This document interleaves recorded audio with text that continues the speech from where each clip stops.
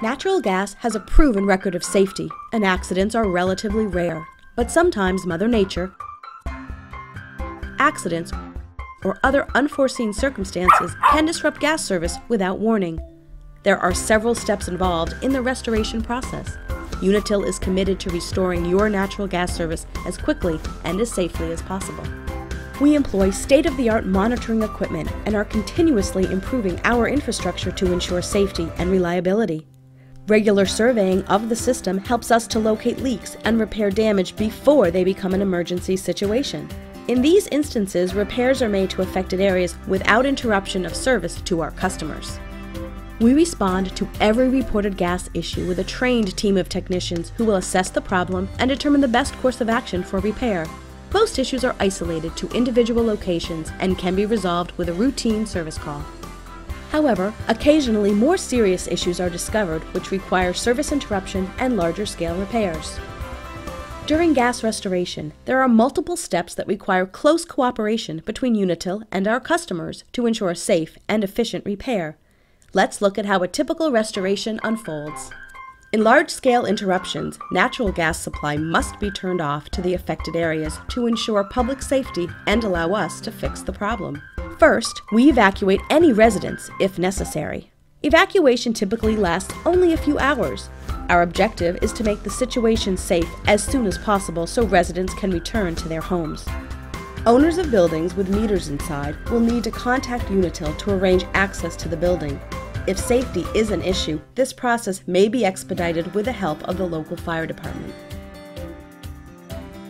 Next, we isolate the point of the leak and shut off gas service in the affected areas if necessary and confirm that all meters are turned off. After we confirm that service has been shut off, we make the needed repairs. This most often involves a small street evacuation along the damaged gas main, which can be repaired in just a few hours. More extensive damage can require replacement of the main. Once repairs are made, we begin the process of relighting all affected customers, going from house to relight the pilot light in each location. This personal check may occur within a few hours of the interruption, or it may take longer as each affected customer must be present in order for a relight to occur. If a customer is not home, we leave a door tag so the customer can contact us for a follow-up visit to relight their pilot. Although they are rare, during large-scale interruptions, we provide regular updates of our progress online, to the media, and through our toll-free numbers. Keeping our natural gas system safe is our top priority. Our gas control and monitoring centers operate 24 hours a day, 7 days a week.